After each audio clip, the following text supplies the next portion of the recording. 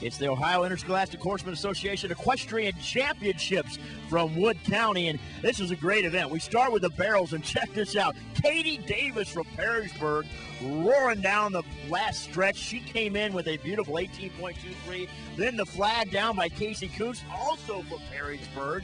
How about this? The team, two-way team, Amanda Ashley and Katie Davis from Perrysburg as well. And last but not least, the polls. It's Christy Lakis. Perrysburg, the big winner.